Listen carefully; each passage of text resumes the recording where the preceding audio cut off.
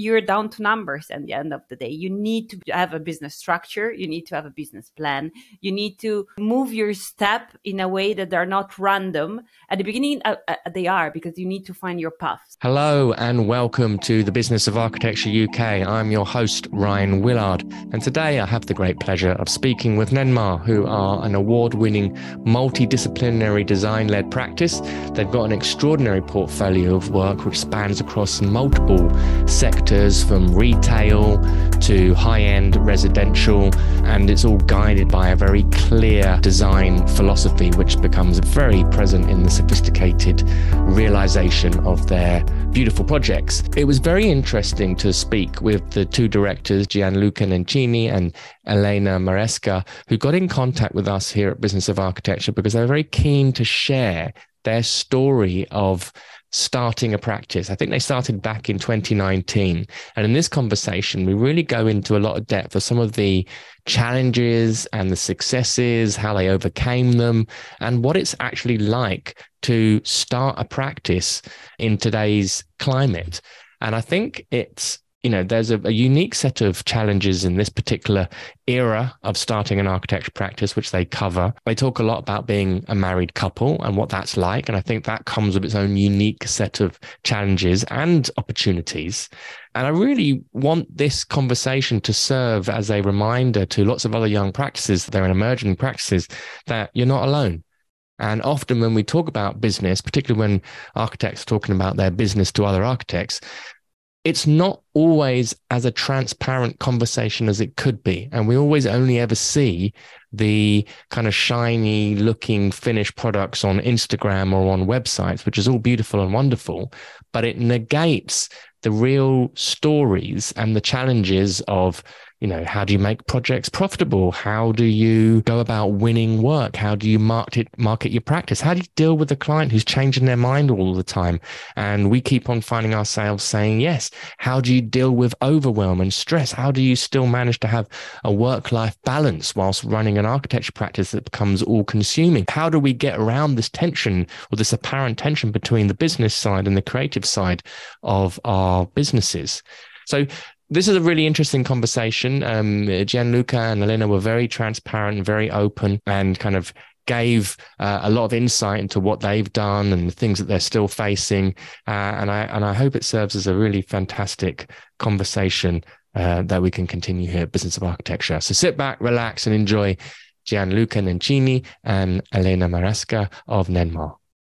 This episode is sponsored by Smart Practice, Business of Architecture's flagship program to help you structure your firm for freedom, fulfillment, and financial profit. If you want access for our free training on how to do this, please visit smartpracticemethod.com. Or if you want to speak directly to one of our advisors about how he might be able to help you, please follow the link in the information. Gianluca, Elena, welcome to the Business of Architecture. How are you? I'm very well, thank you. And you, Ryan? I'm very good, thank you. Well, good, thanks. Fantastic. Thank you for having us, really. Absolute pleasure. Very excited to be speaking with you guys. Emerging practice in the UK, doing some absolutely incredible work, beautiful portfolio of residential projects. You're under the name Nenmar. Nenmar? Nenmar. Yeah.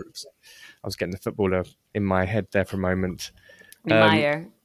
and I think that we were just talking before I hit record here about being a young practice, and you guys set up, Gianluca, you were saying 2019.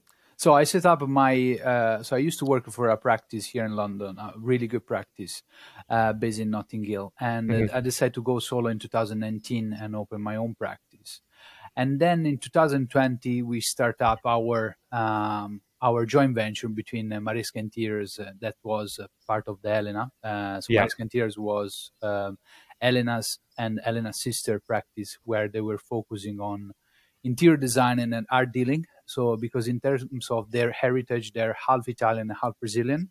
So they used to do a lot of like a Brazilian art dealing as Italian one. And we found ourselves in the middle of two big projects. One is the new build in Troncoso, and the other one is the penthouse in Cellerina, in Switzerland. and we really enjoy to work together. And that's usually architects really hate interior designer, but I think I think it's really important to. So our message is really to deliver a product, a service from conception till completion for the end user. That's really our aim and our goal. Amazing. And so you guys, Gianluca, you started 2019, and then Elena, you came in a little bit later. Yeah. So basically, what happened was that we had our own company, and then we merged. We merged. My studio was Maresca Interiors, and then Gianluca has his own studio called the GN Architecture. So we merged the two company in one to give like the 360 service to the client, because with these two projects we understood that it's also better to engage this kind of two professional figure that you work together since the beginning to the end of the project.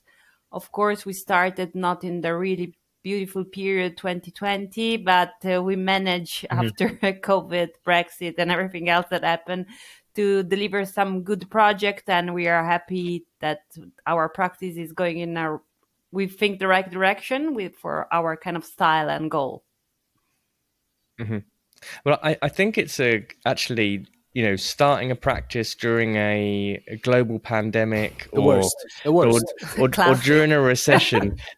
these are pretty difficult situations within which to actually, start a business. However, on the other side of it, there is a kind of silver lining, if you like, in the sense that if you can survive, make you stronger. Exactly.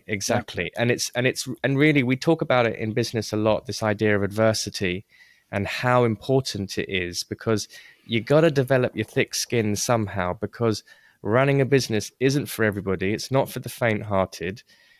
It demands a lot from you. You're taking on an enormous amount of risk. You're the one accountable for everything. You're the one being held responsible. You're the one that if you don't get the work done and completed, then you don't get paid. You don't pay your rent. When you start taking on team members, now you're responsible for paying their mortgages. We don't, people forget this is the large responsibility that kind of gets placed on a practice owner. And it can take its toll, if you like, and it's not for the faint-hearted. So there needs to be this kind of resilience that's built up, and sometimes we just don't have it. We don't have that kind of resilience. Sometimes people have had whatever adversities they've dealt with, and they've got that kind of emotional fortitude. But I do think, like, setting up a practice in a difficult situation, if you can survive those first few years. We've seen it in 2008, so many really strong practices that, we speak and look at and admire now. They all were kind of forged, if you like, in the fires of the recession of 2008. And so many of the business lessons were learned in that period. So what were some of the kind of challenges for you guys in 2020? That's the funny thing. Because when you start with that kind of situation, you really start from scratch. So whatever's happening, it's worse. But it can't worse than that. That's the main point. Don't say it out loud. As you say, that like a key word is, meaning in terms of business way. When you start from the very beginning, within a pandemic, and then you got, of course, like a Brexit, and of course you are Italian, so you are you are in a kind of region and a land where you don't know anybody, and so you need to actually make you need to make your own space, and to then start with connection. So to actually gain trust, because trust and resilience, those kind of keywords are really, really important when you start up from the very beginning. So so I think there was, the first bit, it was to actually put in place and our why. So that was our main goal at the very beginning. So understanding how do you want to be seen from the outside. So start from the foundation and then to build up the company. That was our main goal. So, and I think, the pandemic helped us a lot, because we could focus on that. And And then in terms of like a website and brand strategy, and we work with a really, really good company, Studio Small, that they're amazing. They're really amazing. We went to them and they really help us through to actually gain what we want to convey to people. So that, I mean, yeah, it was hard time, but at the same time, it was helpful, inverted comma, right? Because I mean, sometimes when you are inactive, because for in that period, for instance, for us, our client, the first client that we got, it was friends of friends, like that you go to dinner, you introduce yourself, and then you end up meeting with new people, and that guy needs to do the job. And with pandemic, zero of that was happening. So from a certain point that you open your practice and you think that it's going to be hard, of course, but you think that the 80% of your time, you're just going to do whatever your job, like to be an architect, to be an interior designer.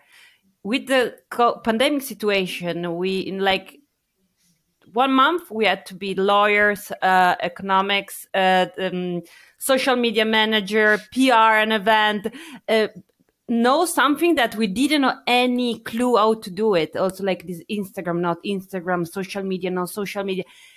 That we start every day is a school day for us in that period, because we said, okay, and now, as you said before, we need to do money at the end of the day, as we're not going to survive with hair.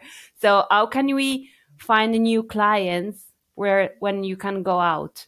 Because our name, we hope that in 10 years time, our name is going to be super well known, that people, they're going to just call us because of our style and our service, our why. I mean, our why. Approach, yes. But today we are, I'm not saying no one because it's a strong word, but we are a little practice in an ocean of practice that are doing similar thing that we are doing. And now that with this kind of social media kind of situation that we've got at the moment, the competition is even higher than before, because when you were talking about 2008, they didn't have also this issue that we've got today, because before the competition was local. You were like competing with if you were from London, with the practice of London. We are competing with the practice of Kuala Lumpur, Ghana, Mexico, Italy,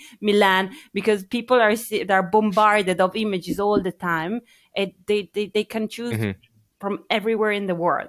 So this is what even the press. I mean, it got worse. I mean, in terms of publication, etc. So it get harder and harder. I mean, previously you were chosen to publish that kind of project. So everything, of course, is much more simpler from the eyes of, for example, my parents. So for that kind of the generation.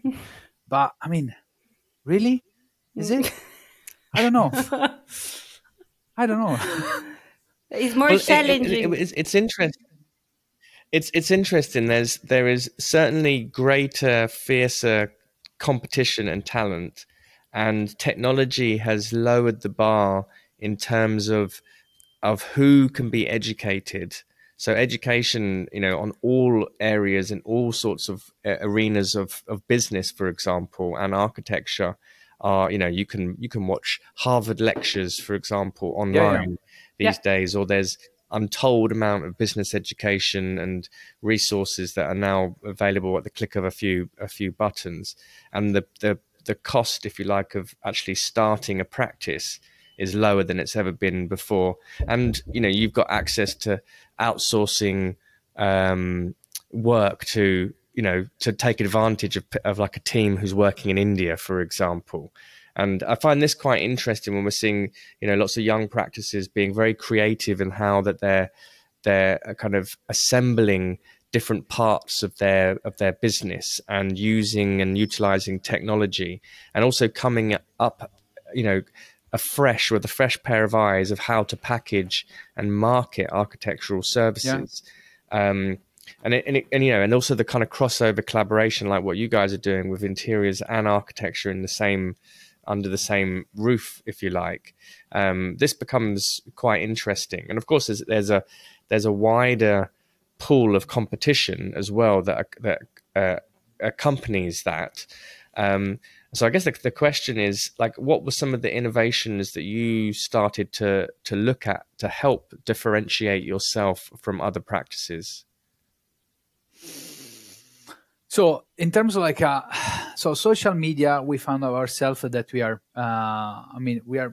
it's quite tough in terms of social media, as we were saying, because it's difficult. Even the algorithm of Instagram, it doesn't really work nowadays. So in terms of like it doesn't mean if you don't get likes, we used to have this kind of thing in mind. You need to get likes in order to actually get higher up in the ranking and then to be seen.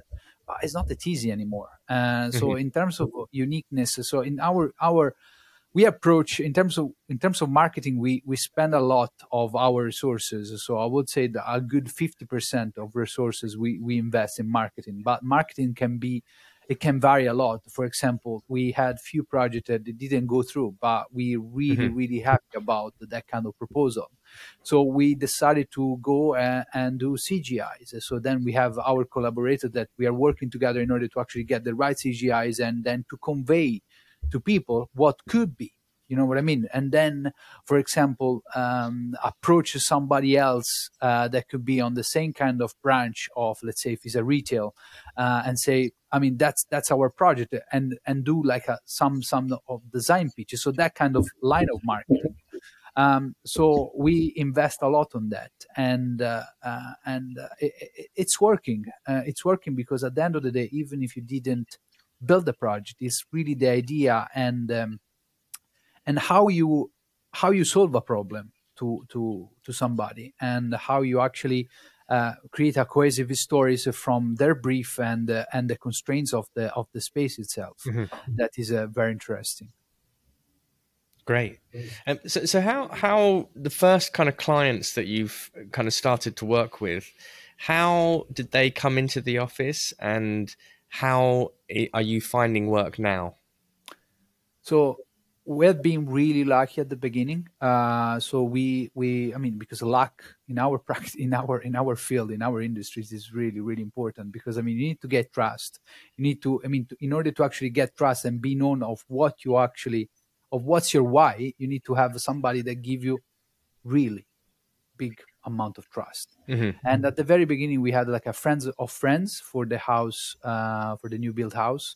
And then friends and family. At the end of the day, that was our clientele, so we have those two big projects, and then from then we actually generate a really good outcome where actually we get lots of press. We had lots of press on Celerina, and we had the really good press on the new built house. So we invested a lot with a PR agency in order to actually get out there. And that was really it at the very beginning. Yeah, because sorry to interrupt. At the beginning, we make the decision that not everything, because we need to survive, but good 50 or 60% of our income was going directly to this kind of or PR marketing, even like paying Instagram or whatever, that was putting ourselves out there. So at the beginning, like the first period, the amount of money in our bank, it wasn't so high, because we decide that when you're young, you need to invest, because for instance, we saw a lot of friends of ours that did the same kind of course of study that we did, especially Gianluca, that is an architect, that at the end of the day, they're not even doing architecture, because it's so hard for them, one, to open a practice and find the client that, as Gianluca was saying, give you the white canvas to make you express your talent, because a lot of time clients want just a puppet. And when you are really young, like us, they think it's easier because you're not so well known that they can come to you, and they just want you to do what they want. That's it, without your input whatsoever. So a lot of them, they decided to change completely job and do something that is not even related to architecture, because they found themselves with a dream that it was crushed by this kind of event. So luck, as Gianluca said, it was like one of the main topic point that we had at the beginning, because you need to be lucky as well that to find 2 clients that they give you like not white canvas completely, but a good 80% off. Give me your idea. You're young. I trust young people. I want to encourage young people to create, to express themselves. This is something that is really hard to find. And we managed to do it. And then resilience, and don't give up. I mean, that's really, I think, the main point. And then always be open to learn, because I mean, it's as your podcast says, is a business of architecture. I mean, it's not. I mean, you need to really detach yourself from what is architecture at some point. I'm more of a dreamer between the two, and Elena, she's more the reality check director. But it's really important. I would say that is more than 60%, 70% of your time is. So it's really encouraging to hear that you were savvy enough to invest 50% of like everything you were kind of earning back into marketing and creating marketing collateral and hiring a PR agency. That kind of stuff, if done well. And I'm sure I can tell from your websites, you hired, the best photographers and you didn't cut any corners with that kind of work. And that's something that we see so often, particularly when in startup practices. The project fees were so thin, there was barely anything to hire a photographer. Now, okay, you finished a piece of work. And certainly as well, if you've been fortunate enough to bring in as your first couple of projects something where you're able to put a personal stamp on, then absolutely now's the time to kind of capitalize on that and then take it to magazines and publications. You were saying there as well that there's a kind of a learning curve that emerges in terms of the business aspects of the practice. What have been some of the things that have been surprising to you, shocking, or unexpected? For me, everything. I mean, for me, from the very beginning. I mean, accountancy. I mean, numbers. I love numbers. I love proportion. But I mean, when we talk about numbers and financial number, I'm the one. I'm the one. She is the one. So I'll leave it to you, Elena. This answer. Just like So basically, when someone opens a studio, if it's related to art and design, I'm just speaking about like this kind of creative field. It thinks like it's like opening like a pottery kind of studio that you're just there doing your things and then you go home and you're happy. No, this is not what happened here. So it's just opening a shop. It's opening something like whatever kind of practice all over the world. So you're down to numbers at the end of the day. You need to have a business structure. You need to have a business plan. You need to move your step in a way that they're not random. At the beginning, they are, because you need to find your path. So at the beginning, you need to try a few roads and then assess yourself. But our luck, it was that also one of my background is studying business. So I knew how to do it in a way. I knew how to create a business plan. I knew how to liaise with this kind of taxes and all this kind of contract that you've got in place. Because to be honest, if you give contract like that or like this kind of number without any help to people that study something completely different than economics and business or law, it's quite hard to understand them, because at the end of the day, you need to give it to the client. And as you said before, you're reliable of everything. It's on you. The contract needs to be. And there is not much of like any kind of class during the university. I mean, I'm speaking about architecture. I mean, I studied in Italy.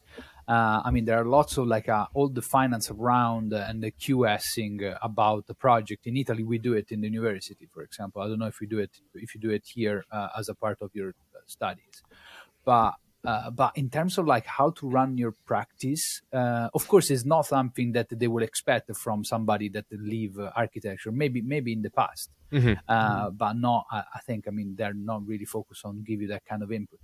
That I think it's really, really, really, really important. Yeah. No. I mean, this is definitely one of our criticisms here of Business of Architecture, of architectural education in general. I mean, there are some very forward-thinking universities in the UK. University of Manchester, I've been incredibly impressed with in terms of their business, what Rob Hyde has been doing there, and their kind of business education, and just showing the breadth of innovation of business within the architectural world, I think is absolutely, imperative, and how business influences architecture and how everything that you do as a designer is inside the context of business. And the London School of Architecture as well, another progressive school that's kind of opened up a much more healthy conversation around entrepreneurialism and running a business, and how it actually how the functioning profession sits inside of a commercial reality. And in general, in architecture school, I mean, I'm a big kind of critic, if you like, of saying that most architecture schools are a business themselves, and they're trying to put bums on seats, and they need to fill up the courses, and they make the courses popular. Therefore, they do what they think is the fun stuff, which is primarily design, and it's often led by academics who aren't practicing, not always, but there's a big chunk of and there's a kind of attitude that prevails of like, well, we're at university, we've got to protect creativity, therefore let's not talk about money. Let's not talk about all these other sorts of real life things that happen in architecture. You can deal with that when you're out in the professional world and you'll learn it there. But for here now, let's have fun and kind of keep a purity of an idea, which there is a lot of sense around that as well in one hand, but it misses out on an enormous amount, and it ends up making us unintentionally business averse. And when you come to set up your own practice, then it's like, oh goodness, I wasn't expecting this. No, I agree. Yeah. I agree. I totally agree. No, but it's I mean, like I've been, for example, some. Go ahead, Elena. No, I mean, like a lot of friends of ours also, like they've tried to open their practice, and after they bump in this kind of problem, they said, "No, I need to freelance for someone else because it's Italy is different, huh? But here I was speaking a year in London, and I was speaking like of people that we know here in London. They said, "Look, we've tried." But it's so much, because also in terms of time consuming, how consuming it is. And I'm telling it because I've studied it. And for me, maybe, I'm not saying that I'm genius of it, but it's easier to understand numbers because I've studied them. But for someone like, for instance, Gianluca, I'm speaking for you, but you struggle when there is things like that. You struggle. So you're like spending hours trying to understand the mechanism behind this kind of huge Excel with all these numbers, and you're like, now I mean, I need to hire someone to explain to me what happened. And maybe you don't have the money, you don't have the time, you don't have all the energy to all the information. And I think, as you were saying, is massively important that when you're in school, they're gonna teach you at least the basics. Because my dad, he works in like business, and everything he said to me, like, you need to have economical basis to do everything in life, also running the house, Elena, everything. Like, you need to know the basics of it, and then you can do whatever. But if you don't know them, or you do, I don't know, the painter in the middle of the jungle and you want to live like that, super happy in the nature, or whatever you do, at the end of the day, if you've got X amount of money and you spend more than that, or you do messy stuff around it with taxes and everything else, you are not in a really good position. So if you don't teach people how to do it, it's really hard to open a business and succeed. Yeah, absolutely. Absolutely. Well, it's interesting, the kind of dictum of form follows function, versus form follows finance. Yeah. And and I think that's a kind of, I mean, you become very aware of, like, when upon entry into the profession of architecture, that there are all these other forces at play, and the biggest one is money. Yeah. And I mean, fee structure to do a fee proposal. I mean that's mental. I mean, it took like I don't know how many to actually get it right, and I don't think we got it right. I don't think so.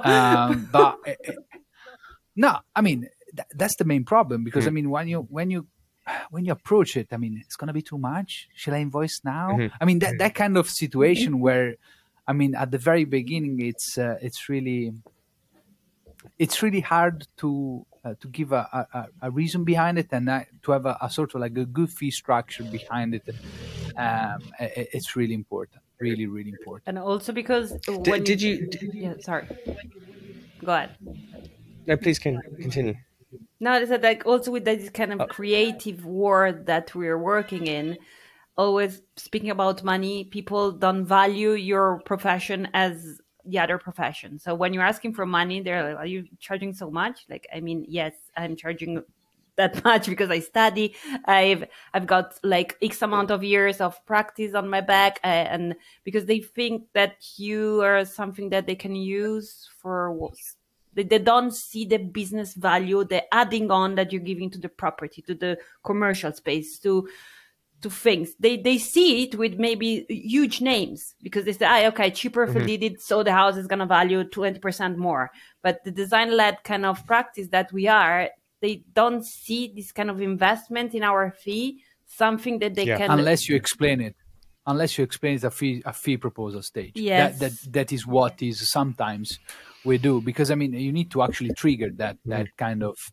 it's a mindset as well, because they don't know. And that's the main problem in general of what is around. They don't know what an architect can do and what is the time spent for just a simple task. I mean, up to planning, or I mean, just it's insane.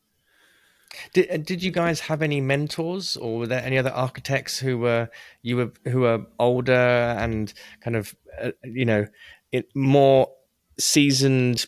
They've had their practices for 20 years, who you've been able to go and kind of ask questions of, or what happens when you guys have got questions to ask, and who do you go to?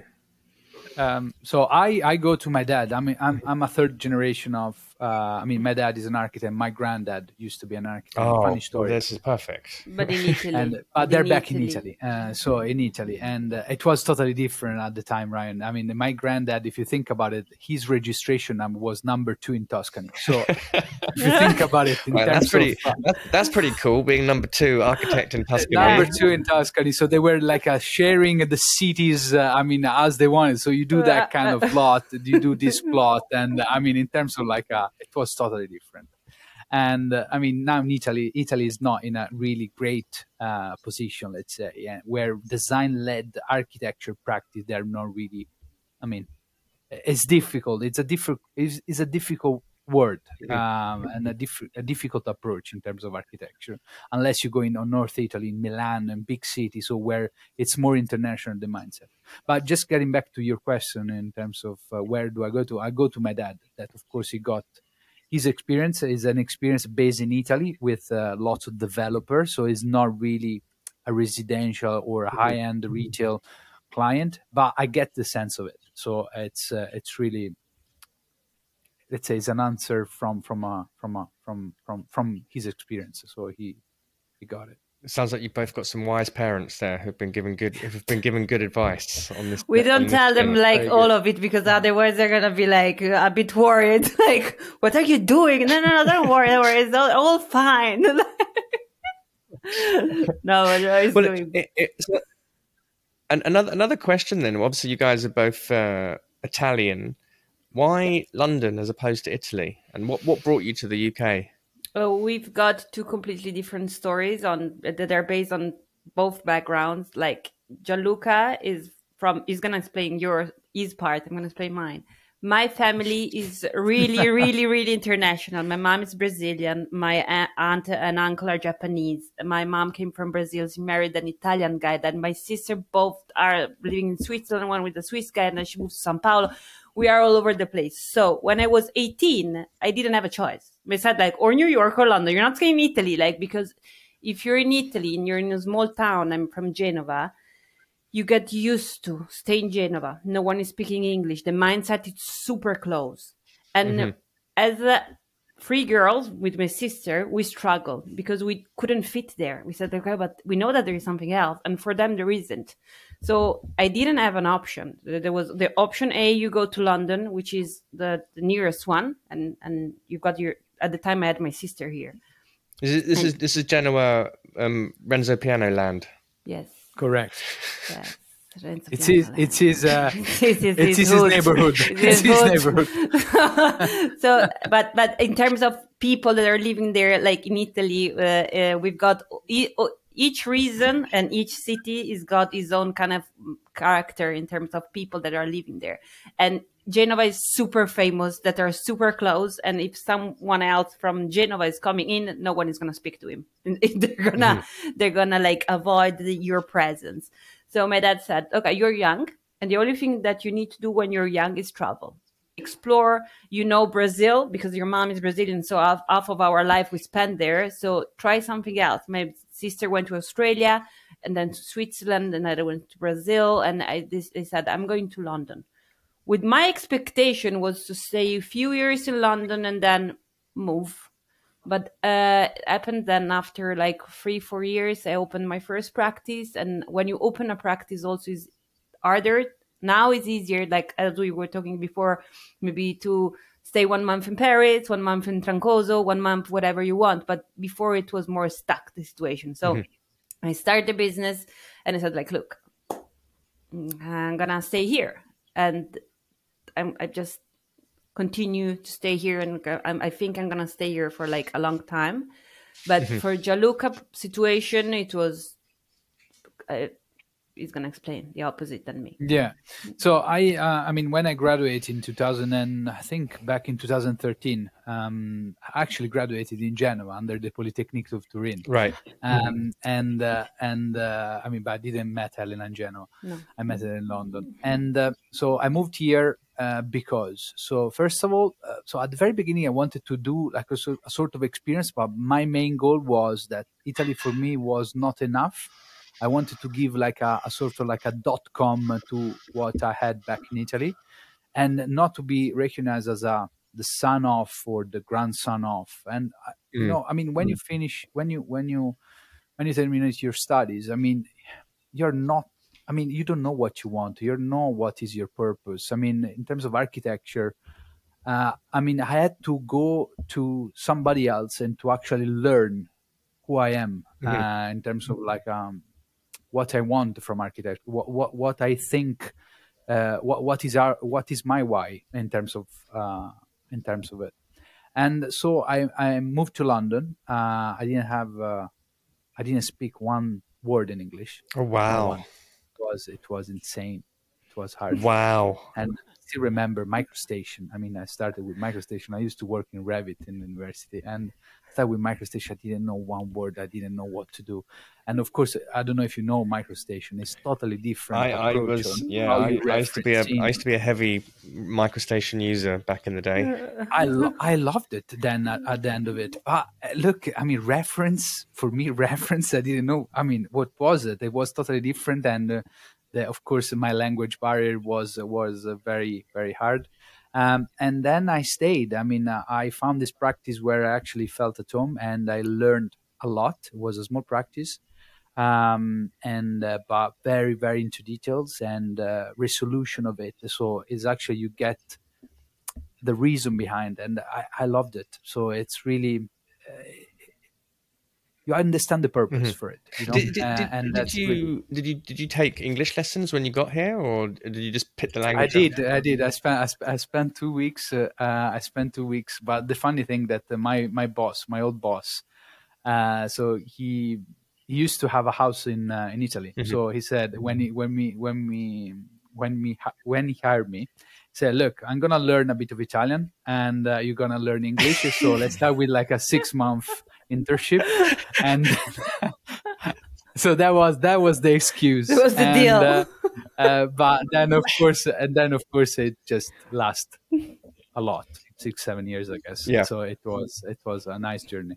Wow, that's amazing. I mean, I'm learning French at the moment, and I'm here in Paris, and just appreciate the magnitude of taking for granted a language and then entering into a different space and place, certainly professionally as well, and kind of throwing yourself in there and not speaking the language and then making your career work. That's I think just incredible. It's hard. It's really hard. And if you're asking me, I speak much better in technical when we speak about architecture and on-site and any kind of building regs, etc. When we speak about day-to-day basis, I mean, and crap. Sometimes I say, what you're saying? I mean, you can't really put one word next to the other. That's really... So because I learn English doing architecture, that is fun. So that's good. Your English is proper architecture speak. Proper. Amazing. So obviously you guys are a married couple. Yeah. Tell us about that. No, it's great. And working together, obviously. But so. no, depends which day you're going to ask us this question. You're going to give us like different answers. But at the end of the day... How are we doing today? We're doing well because we're into different kind of... You don't know, the background is different. No, I'm joking. The important thing that from day zero, we decide to merge the practice and we were married. So, I mean, we know that was a big step. But at the end of the day is like the knowing your place in the company. So when we're talking about, we have the brief initially to have like ideas running together, like working on the final concept together as a team. But then fight. But this is marriage, so no, I think he knows. But it's we fight.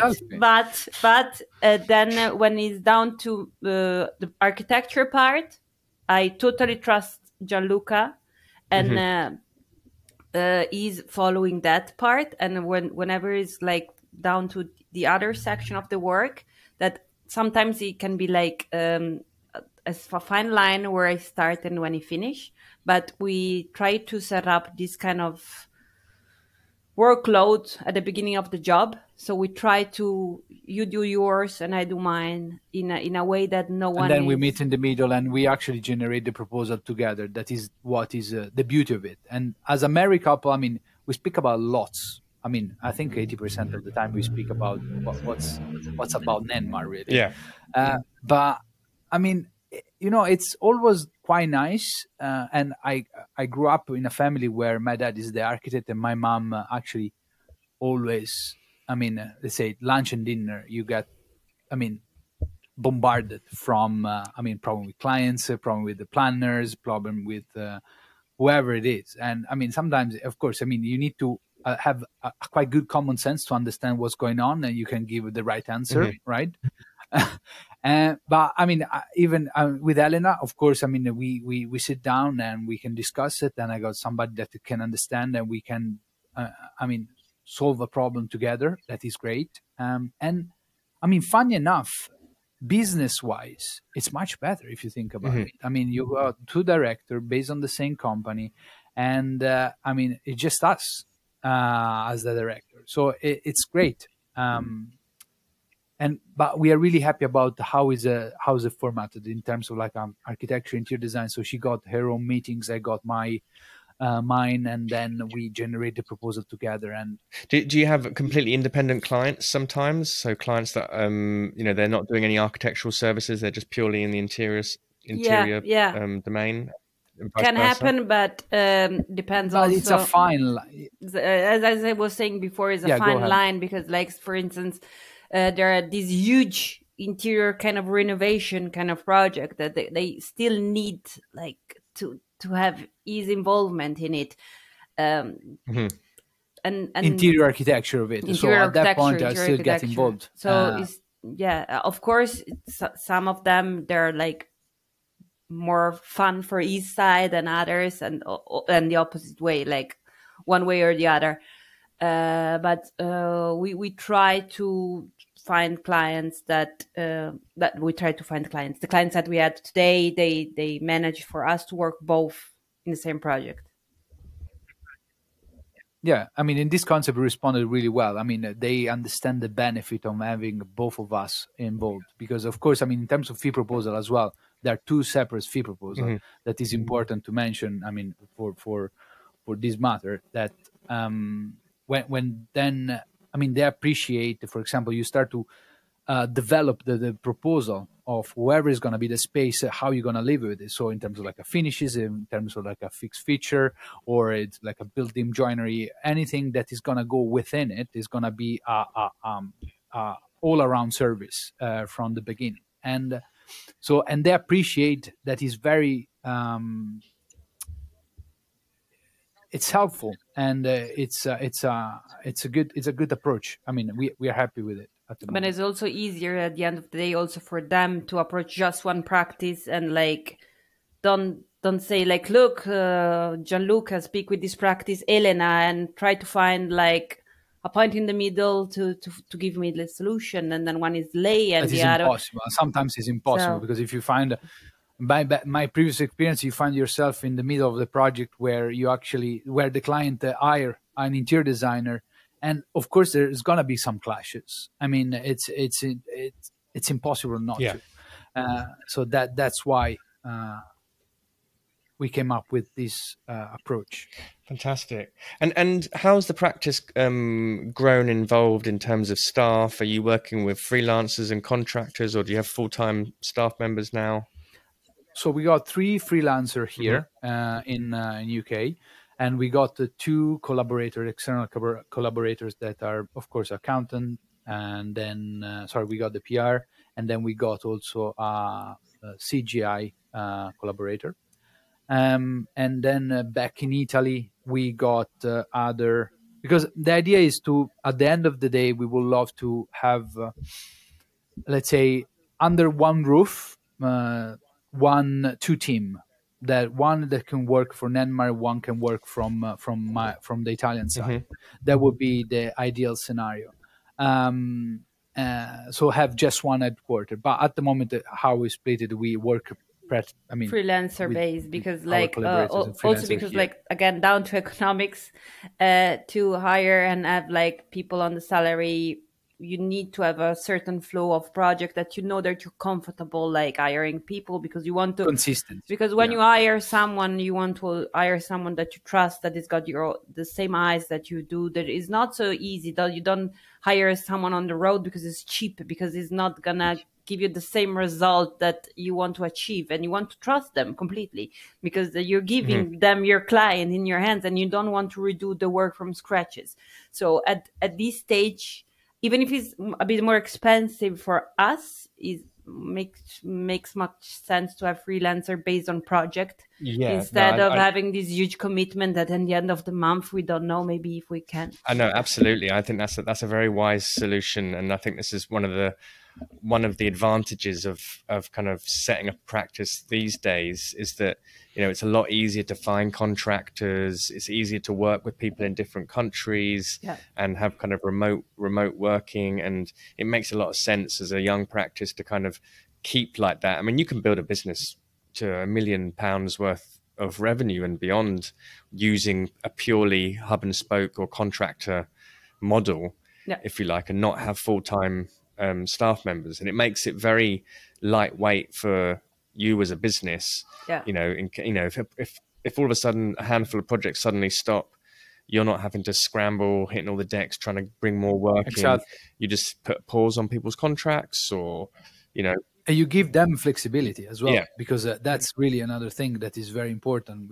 After COVID, we realize how important it is. I mean, have your freedom. Be wherever you want. Well, do. I think this is a really important point. Is that, you know, that there's an increased desire for remote working and flexible working hours, and really, I mean, I kind of think a lot of that kind of in the context of a business. You know, if you've got employees who want that, then that's great, but it comes with additional responsibility. And it comes with additional accountability. And also, usually it requires a lot of, you know, it's the most skilled people that are able to have that freedom and flexibility more readily. And if you want to have that yourself, then being a contractor is perfect, because then you can choose your hours. Then you can work 2 days a week if you want to work 2 days a week. You can take 4 months off if you want. You can work wherever you like in the world. And I think, you know, we're seeing more and more people move into that as a lifestyle decision as well. and it works very well for both parties involved. Yeah, I totally agree. 100%. Totally agree. I mean, business hours are overrated in my view. I mean, when I was studying, I used to work during the night, and I'm still like it working during the night rather than during the day. So it's funny, but it's yeah. I totally agree with you in terms of like giving the flexibility for everybody. But because I mean, at it's the end not of the day, easy. yes, But business is business, but it's important. I think that young people can get this kind. We get it. We are young. We've got like our own things to as well. But for instance, if you speak with not say like parents in general, not in general because I don't want, but our parents. I put our parents in this line. If you tell them that their employee, they're gonna work wherever they want. They're gonna not have like the lunch break. They can not come to the office for 2 days. They're gonna look at you saying like, what? But no, sorry, no, this is not the way you work. You work in the office, and we try to explain to them, not really, not really anymore. You can work Because they're whatever not they used to want, them. because I mean, for them, and they're also not used to it. if they try to find, my dad is almost retired, he's 72, so it doesn't, I'm not gonna try also to explain to him, because like in 2 years I hope for him that he's gonna be on a beach drinking mojitos. But if they want to hire someone and these kind of young people ask them for flexibility, they're not gonna hire them. In Italy, unfortunately, they're a lot like that still, because it's a bit different, They're the situation. very closed mindset. Yeah. That's the main problem. Yeah. I mean, we are still got the lunch break that is from 1 to 3. So 1 to 3. Yeah. If you think about it, at 3 when I came back, I think it's an interesting kind of generational and kind of time that we're in with this, this idea of much more flexible working hours. And I do think, like, if you're an employee and you want that flexibility, then the model of being an employee is that you get your salary comes in very comfortably every single month, and then you get all these other benefits and perks. And if you want the freedom and the flexibility, then it should come with a risk, if you like, which is the risk of being a contractor. And an employee, yes, as practice as we are, for example. I mean, you got the same kind of approach. So you got your own risk and you got your benefit. It's either or. Yeah, no, absolutely. Very good, very good. I know, again, another thing why I think working with contractors is so valuable as well is that often contractors, they are essentially running their own mini business themselves. They're very cognizant of time. They're very cognizant of getting stuff done and delivered, and there's an efficiency that can kind of come with it as well. And it can be very, very, very, very beneficial for everyone involved. So one thing that I would say that sometimes it's really hard to find it, because I mean what we are after is somebody that is part of the team. So I don't like to be, let's say, it's my design.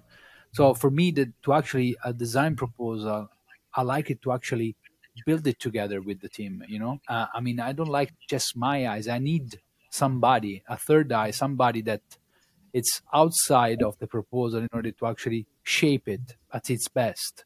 That's really, and sometimes it's very difficult to find the main, good freelancer that are focused on that kind of thing. Yep.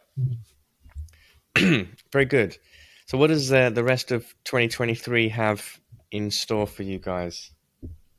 So at the moment, like our business at the moment, how it is shaped is half residential and half retail. So we just finished a retail shop in Walton Street, which is a kids shop that we gain after doing the Emilia Wickstead shop just around the corner in Zone Street. And now we are working in a few residential projects, big residential project, or in London. And our hope is with business, the business PR and marketing and to do more work abroad, because strangely enough, we started our business with 0 projects in London and they were all abroad, which was also really the fun of it. Yeah, because we started with one in Brazil and one in Switzerland. but we really enjoy it because in the same time we were working in the Swiss kind of law, and everything is super strict and super easy also to understand to the Brazilian, that you can understand. Like, I mean, it was amazing. Wonderful. Brazil is amazing. Brazil, not São Paulo, but it's a small town on the beach. It was like, they don't know what a computer is, I think, more or less.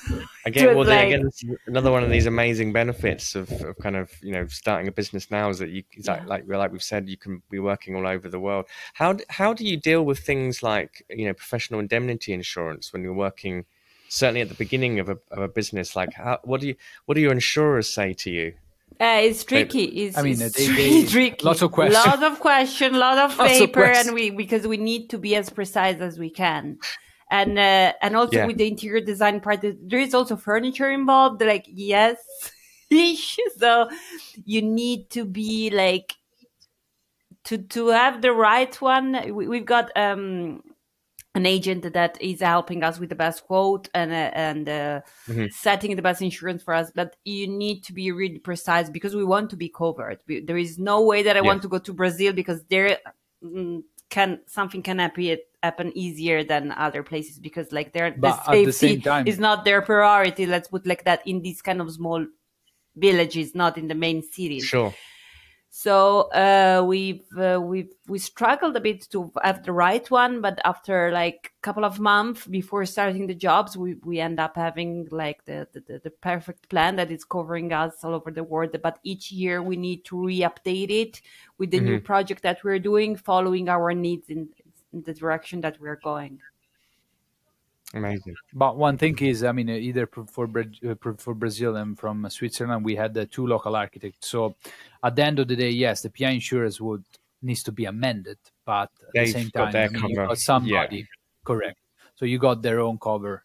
So that's really another thing that needs to be considered. Amazing. But it's very funny. I mean, those two different world. I mean, Switzerland and Brazil, how funny it was between like a building regs and I mean, in Brazil you can do whatever. We did everything. We designed everything. I mean, there is no system in that house in terms of like insulation. They're not really strict about it, and we submitted for planning application, and they came on site, and we gained planning application when the house was built. If you think about it, but the building was that's every architect's dream. You're like, we'd have to deal with it. Insane. It is Brazil. I would love to build more in Brazil. They went on site. I mean, Marcio Kogan. If you look at Marcio Kogan, I noticed on your website there, you got one of the images of one of the Oscar Niemeyer recliners. Yeah. This is one of the pieces that I used to deal with. But it was funny to do the works in Brazil, because in Switzerland they always like all dressed the same with helmets, with super professional clothes. We went there, they had the Panama, the sun hat with the helmet on top, and the shirtless with the Havaianas doing the cement. And we were like, is it legal? Yeah, don't worry, fica tranquilo. And okay, we go. Like, but it was so fun. Amazing. So our dream is to see other places, to understand also like the way they build, because it's also important to know how other countries, the issue that they've got, the way they're building. It is a learning process. So we want to, our construction dream method, I mean, is to everything, to do something abroad as well, like also in, I don't know, Asia. Wonderful.